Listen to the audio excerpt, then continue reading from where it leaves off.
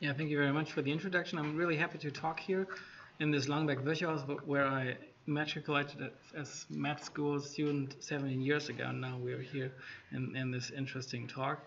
And learning objectives today will be to understand a little bit about pathophysiological background to perform the radioembolization, to learn about the really difficult technical requirements, and learn a little bit about safety and current evidence of radioembolization of either primary or secondary hepatic tumors.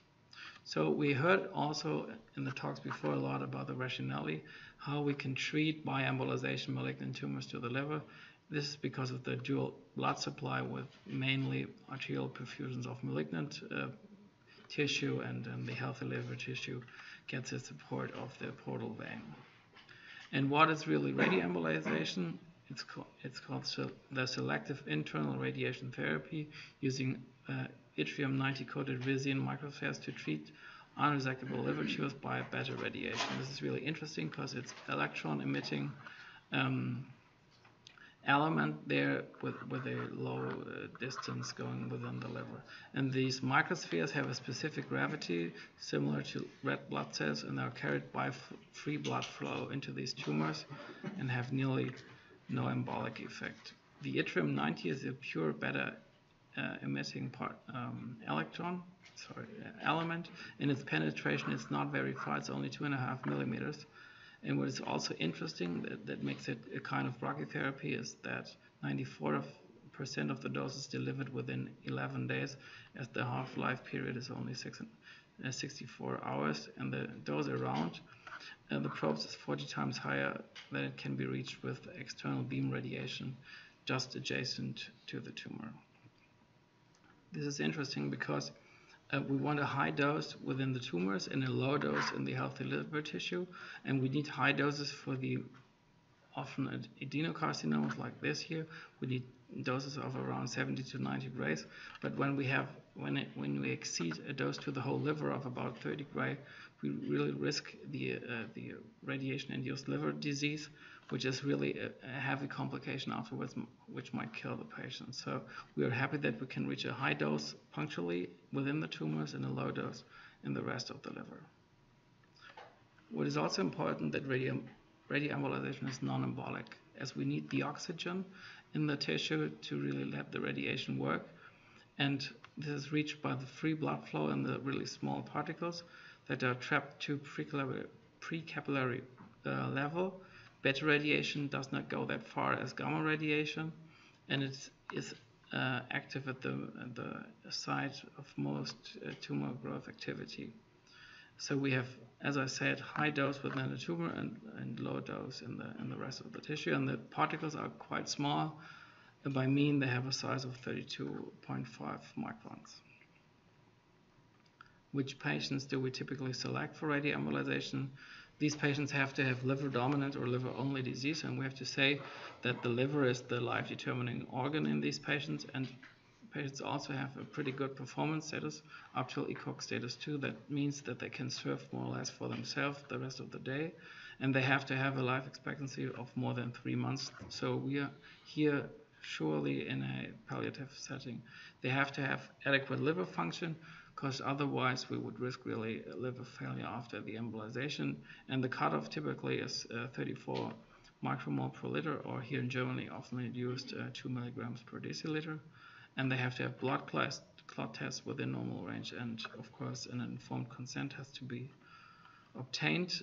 And in this speech about the consent, we have to talk a little bit of the potential toxicities of radioembolization, which is gastritis, duodenitis, pancreatitis, due to mal embolization to other organs, and we try to avoid that by eliminating vessels in an evaluation run. I'll show you that.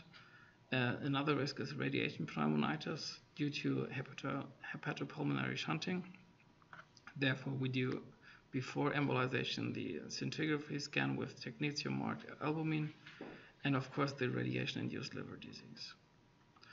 What about the workup? Before that, we have to perform a triple phase CT to determine vascularization, tumor, non-tumor volume, portal vein patency, but portal vein thrombosis actually is no contraindication, and the extent of extrahepatic disease, as I said, it has to be liver dominant, and then the thorough angiographic evaluation follows with including multiple vessels. Here on this slide, we see how complex the anatomy is in the upper abdomen. We see the celiac trunk with the hepatic artery here and two major vessels who typically go out of the hepatic artery to the gastrointestinal tract, which is the GDA and the right gastric artery, which are always our major goals to occlude during the evaluation run. But it's not always that simple. We know a lot of varieties of the hepatic arteries. This is the most common part, the type 1, with the right and left artery out of the proper hepatic artery, but which is quite often is a replaced left hepatic artery. We could use both of these arteries to embolize, and also the type 3 one with the right of the mesenteric artery.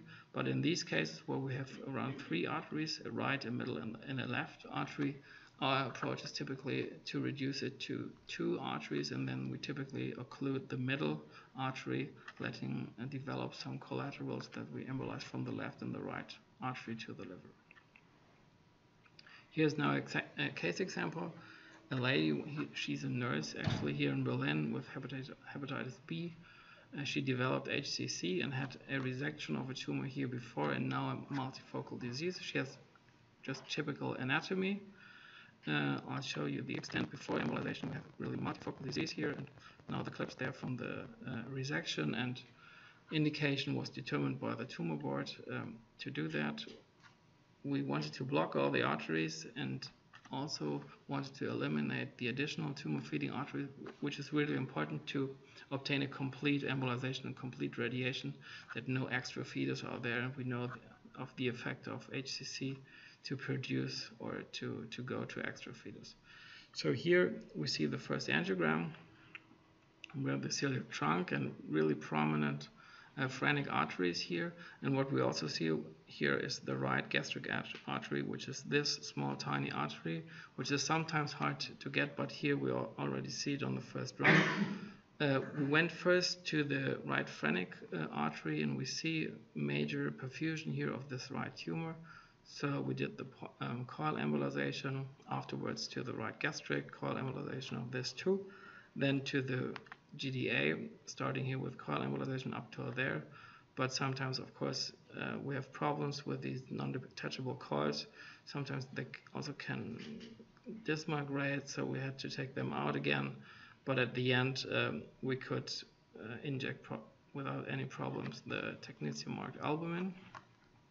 Afterwards, patients have to go to nuclear medicine to undergo scintigraphy, and we see here the counts of, with the gamma camera, we see that the majority of counts is measured over the liver within these tumors.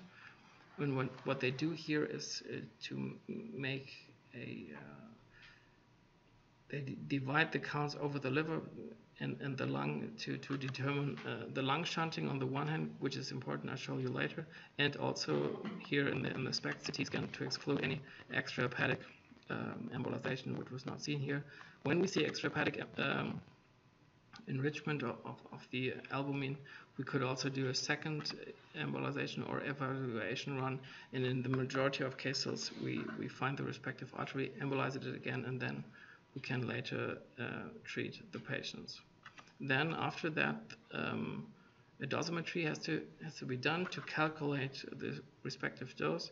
Patients have to get. The classical method is the body surface area method, where the patient body surface area is determined, the extent of tumor involvement of the liver, and the percentage of lung shunting. Then the dose is calculated by this formula, and the classical approach is to reduce the dose according to the lung shunt. When we have less than 10%, this patient had only 5%, we can give the full amount, between 10 and 15%. The dose has to be reduced about 20% when we reach up to 20%, 40% reduction. And classically, it's said that over 20% lung shunting radioembolization is contraindicated. But we also use a different model that we calculate the dose going to the lung according to the lung shunting we had. when we have calculated the dose going to the liver, and when we do not exceed 30 gray on the lung, we also do the radioembolization. In this way, we can treat more patients without seeing any significant pneumonitis. Then afterwards, the therapy is done, and after that, the Bremsstrahlungs PET scan can be done to determine whether there has been good deposit within these tumors. After 3 months, we follow this patient again. We see already a significant reduction of multiple of these tumors. I can start again because here the tumor below the diaphragm, they work quite good, and even later, after 9 months, it looks like this. The tumors became even smaller, so in this case, it really worked pretty well. We're not that lucky that it works always like that. But let us come to the evidence. We have this year presented at the ASCO in Chicago a lot of abstracts about randomized trials according to radioembolization. The first one I want to present here is the SARA study out of France. It was a prospective open-label multicenter French national randomized controlled trial, and they stratified patients into 2 groups, and one group got SIRS microspheres, and the other group the classic sorafenib, and primary endpoints were overall survival, safety, etc., etc.